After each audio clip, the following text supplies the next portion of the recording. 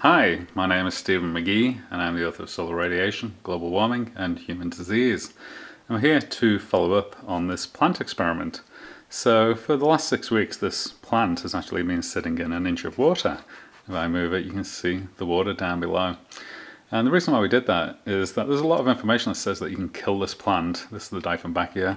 You can actually kill this by overwatering it. And I don't believe that is actually true, because I've had this growing for 6 weeks in water and it's growing just fine. It looks just like any other plant that I have that is a control plant in the house right now.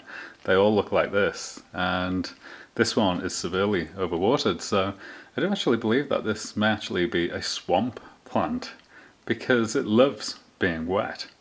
And I'm going to keep the experiment running. I'm kind of interested to see how prolonged exposure to this water is going to affect the plant, but right now 6 weeks of swamp conditions, it's growing just fine. It looks like my other plants that I have, so no detectable changes after 6 weeks. And one of the things that concerns me is that there's so many people reporting that this plant dies if you overwater. I actually think that they may actually be mistaking overwatering for another condition, and one of the conditions that I study in this plant is electromagnetic radiation, because this plant reacts to it.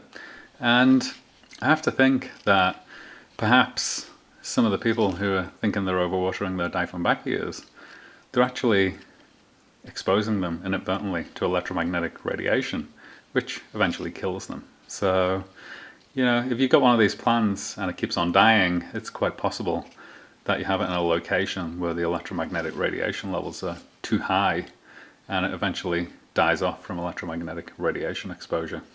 So that's my current theories on overwatering the Dieffenbachia and premature death of a Dieffenbachia plant. And we're going to keep it running and we'll see where that takes us. I hope you enjoyed the presentation and I wish you the very best of health. Thank you.